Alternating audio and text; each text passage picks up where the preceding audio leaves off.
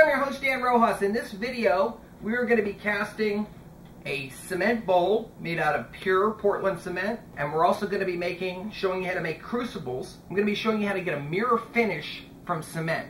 A lot of people don't realize that pure Portland cement can have the consistency of powder.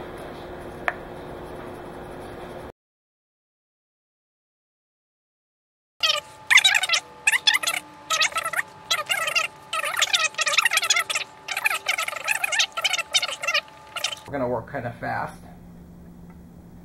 You want to flip this over and then press it down. You want to overflow it. When you let this cure, you want to do it in a place that doesn't have air conditioning, and you definitely don't want to set it out in the sun because you want it to cure at its natural rate.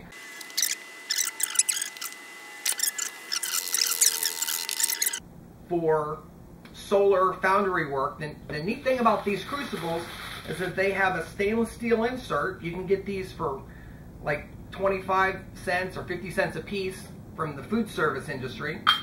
They just pop in there like that. When you heat your metals, all you have to do is get a pair of pliers. Once your metal is melted, you just pull this out, set it down, let it cool, and your ingot pops out in this shape. This is going to allow us to go right down to the edge. So it is sat overnight and it has become very hard. There you go. You can see that our water went down in there and we have a very nice... It even picked up the recycling mark on the bottom. It's like a pure mirrored finish made out of Portland cement. There's a little trick to getting cement to do this. Oh. So this popped out. So this is the difference between a Portland cement and sand mixture. This right here is pure Portland cement, and this is pure Portland cement.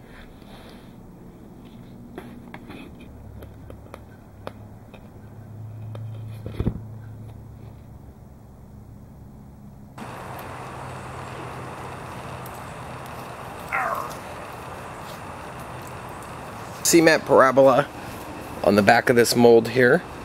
This side is beautifully smooth. So the idea is to go the other way. So we're going to mold our next one face down like this, now that we learned a little bit from this project.